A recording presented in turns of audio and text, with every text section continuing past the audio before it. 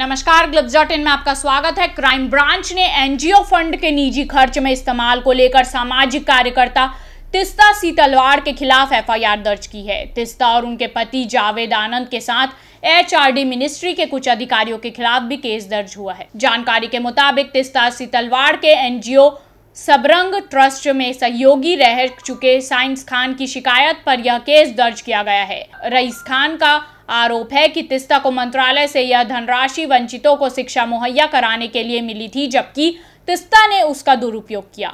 Crime branch की FIR के मुताबिक तिस्ता, उनके पति और HRD मिनिस्ट्री के अधिकारियों पर तिस्ता के एनजीओ को मिली अनुदान राशि में से 1.4 करोड़ रुपए निजी खर्च में इस्तेमाल करने का आरोप है।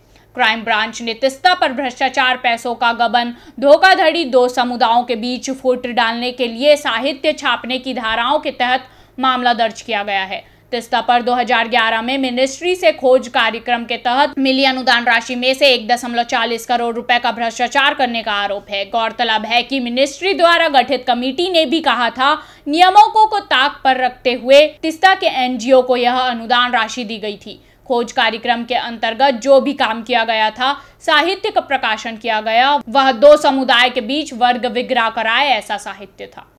For more information, log on to www.clips.in.